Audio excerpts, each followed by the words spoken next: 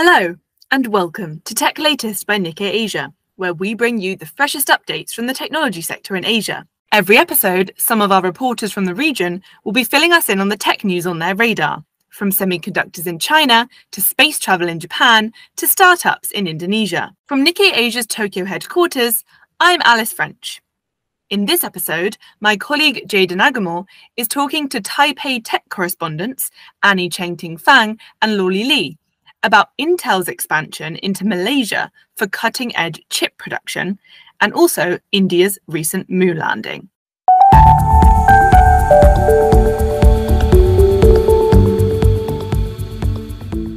Hi, Annie and Lauly. Thanks for coming on today. Thank you, Jada, for having me. Hi, Jada. So, Annie, this week you visited Malaysia for another report on U.S. chip maker Intel, right? How was your trip? I'm in Penang State in Malaysia this week. It's a beautiful place, sunny day, blue sky with a gorgeous ocean view just overseas the Malacca Strait. I'm here to visit Intel's chip packaging, assembly, and testing factories. It's the very first time in Malaysia that Intel opens to reporters to have a real factory tour here. To get into these chip packaging and assembly factories, we need to wear clean room suits and have to follow extremely strict protocols. No electronic devices, no camera. You cannot have makeup on your face. You cannot wear high heels or platform shoes, and you can't wear skirt and no ripped clothing. And even the hair tie you use have rules.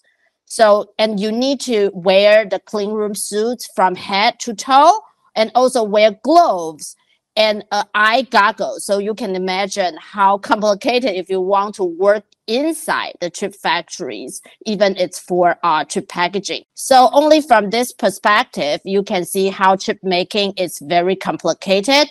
Even it's not chip fabrication, chip packaging is referring to the steps that after chips are being manufactured to properly package them to protect the integrated circuit on the chip, assemble and test them before shipment.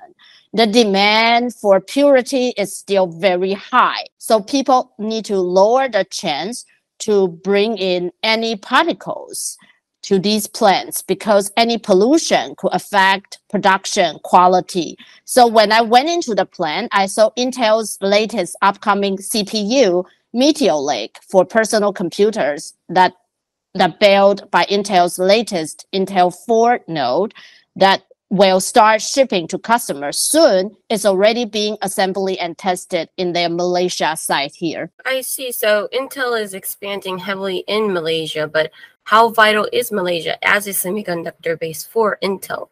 And can you elaborate a bit on what 3D chip packaging technology is? It's very interesting to come here at a time when a lot of chip makers are building many more production sites in different locations of the world to diversify and increase supply chain resilience.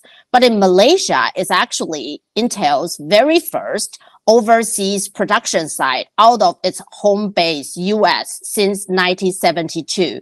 Just a few years after Intel founded in 1968. So the Malaysia site actually is much more earlier even than TSMC was founded in 1987. So back in 1972, Intel Malaysia got only 100 staff with a small chip testing plant, and now it grows into 4 plants and a key chip design center and labs with a total of 15,000 employees locally. Intel is still building 2 new factories to make it 6 here. One is their first overseas plant for advanced 3D chip packaging, and another is an additional site for chip testing and assembly.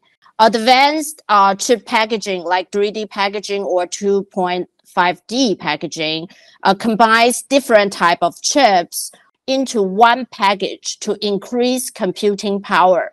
For example, NVIDIA's N100 high-end graphic cards that are behind the computing power to train ChatGPT, They package one GPU with 6 high bandwidth memory chips in a package to reach that super high computing power to train AI servers. I see. And what is fueling the demand for these cutting-edge chip packaging tech? It has emerged as a key battleground for top chip makers from Intel, TSMC to Samsung right now to produce even more powerful chips, as the conventional approach to squeeze more transistor into one chip become more difficult. So they want to stack and pile different chips in one package.